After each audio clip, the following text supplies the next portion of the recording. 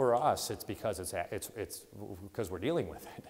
We have people doing this, and so we don't have a choice. Back in January, Andy Merrick attended a TCAP school board meeting, much like this one, to discuss a millage issue. Little did he know the gun on his hip would spark a larger debate. What's exciting about it is it's got a conversation going that needed to happen a year before. The school's current weapons policy says it won't tolerate the possession of firearms by staff or visitors, but that could infringe upon Second Amendment rights.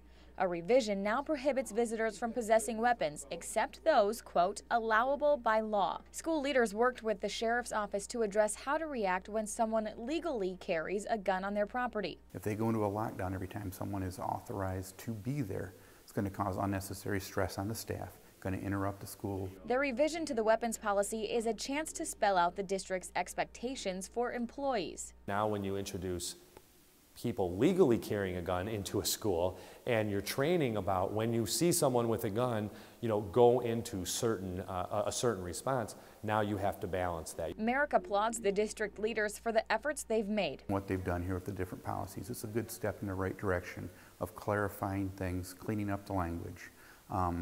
There's still some tweaking that needs to occur,